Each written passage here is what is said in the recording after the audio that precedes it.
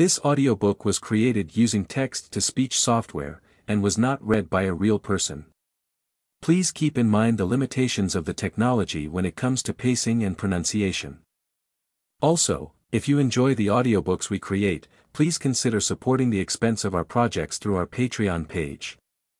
Those who do so have access to exclusive book series, are able to download the MP3 files for all books we create, and also have early access to our normal YouTube releases. For more details please visit patreon.com/YJK-audiobooks. The link is also available in the video description below.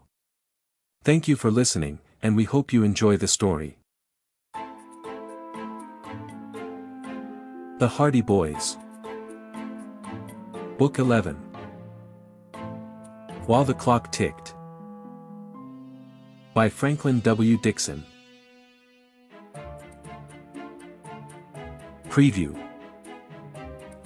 A banker who has been receiving threatening notes enlists the help of the Hardy Boys. Before long, the young sleuths find themselves entangled in the investigation of a notorious band of thieves. Chapter 1. A Mysterious Tip.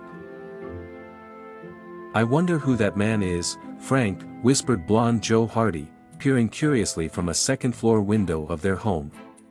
"He looks worried." His brother glanced down at the stranger just departing from the front door. "Let's ask Aunt Gertrude. She talked with him."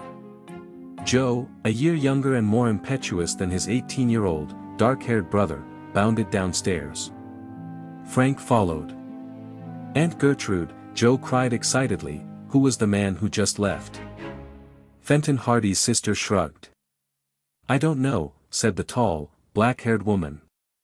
"He wanted your father to solve a mystery. I told him Fenton was away." The boys waited to hear no more. As they dashed out the door, Frank said, "Why, Auntie, we're detectives too, remember?" Joe was first to reach the stranger, who was about to drive off in a convertible. "Sir," he said earnestly, "please wait." As Frank caught up with his brother, the tall, vigorous-looking man stared at them through rimless glasses. The boys saw a wary look come over his face. "Well, what is it?" he demanded impatiently. Quickly Frank explained. "We're Frank and Joe Hardy. Our aunt told us you wanted Dad to solve a mystery. Since he isn't at home, we thought maybe we could help you." "Mr. Hardy's sons," the man burst out. "Listen. I'm in real trouble, and I must see your father. I'll pay any amount to contact him. Just tell me where he can be reached." Joe shook his head. "No use, Mr. Dalrymple. Raymond Dalrymple of Lakeside. I'm in the banking business. Look here, why can't I get in touch with Fenton Hardy? Dad and Mother have gone on a camping trip up in Maine. They can't be reached by telephone or telegraph." A look of desperation came into the banker's eyes. "I can't entrust this business to boys," he muttered, as if thinking aloud. "It's not as if we were beginners at sleuthing," Joe said persuasively. "Frank and I have helped Dad on many cases." He gave a sudden grin. "Even Aunt Gertrude would admit we've had some success, too." Mr. Dalrymple smiled faintly, then gave the boys a swift, penetrating look. "Like to follow in your world-famous dad's footsteps, be detectives yourselves, would you?" His keen eyes took in the hiking boots and khaki outfits they wore. "Fine summer morning for a hike."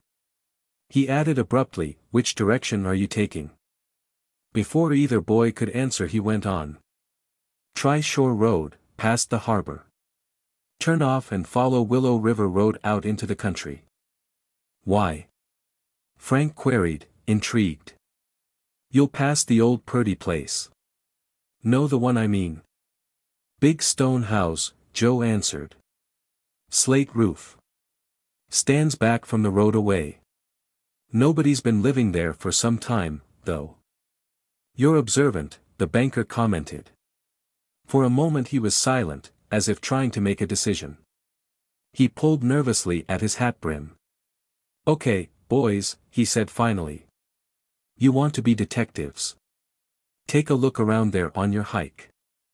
The brothers waited expectantly for further explanation. But instead of giving any, the banker started his car and drove off. Boy, oh boy. Joe exploded.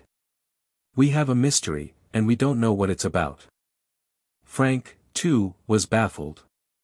Well, let's get back to the house. The fellows will be here soon.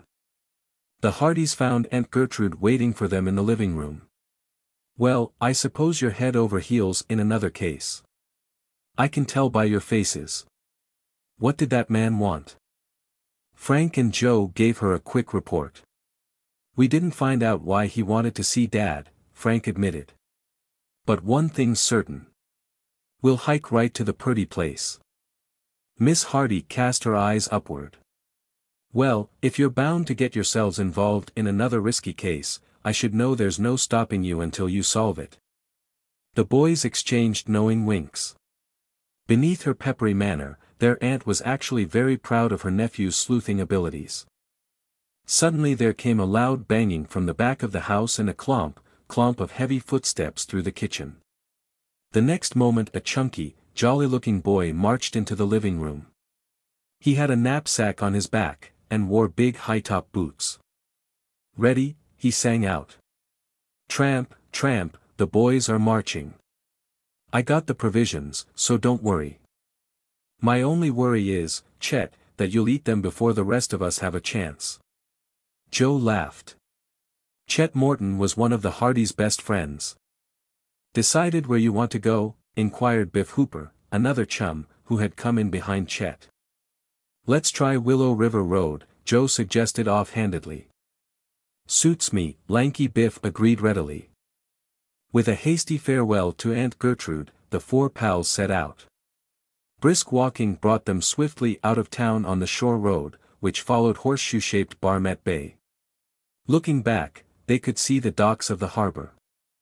Some distance ahead of them was the bridge which spanned the mouth of Willow River where it emptied into the bay. The boys turned right down the river road, which had deep ditches on both sides. They rounded the sharp corner Indian file, Frank leading, then crossed to the left-hand side of the road so they would be facing any oncoming traffic. Suddenly there was a screeching of tires behind them. The hikers whirled to see the gleaming chromium grille of a black limousine. The big car had swerved wide around the turn, hugging the left shoulder of the road. Jump, shouted Frank. He shoved Chet Morton into the ditch and landed on top of him. Joe and Biff dived to the side also. Even in the instant of leaping to safety, Joe had taken a penetrating glance at the driver of the car. Now, as the boys picked themselves up, he was able to report. Mean-looking customer, husky, with a big jaw. Clothes crew cut. Well, he nearly flattened us, complained Biff. What's a tough guy like that doing in a limousine? Running down innocent hikers, Chet answered indignantly. They climbed back to the road, and started out once more. Presently they came to a section of large houses, set back on extensive grounds. Some of the estates were well kept, but a few had fallen into disrepair. Those on the left, the boys knew, were bounded in the rear by Willow River. Half an hour later, as they rounded a sharp bend, a long, high stone wall came into view.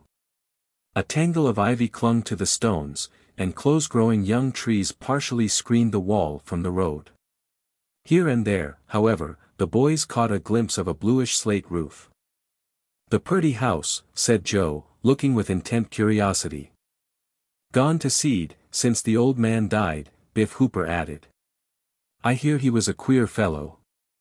Something in Joe's lingering tone had warned the easygoing Chet Morton that there was an underlying significance to the remark. Wait a minute, fellows, he began. Something tells me we didn't come this way just by accident. If it's another mystery, you can count me out. I'm not over the last one yet. Well, to be honest, Chet, Frank said with a chuckle, we did have a visitor, just before you showed up.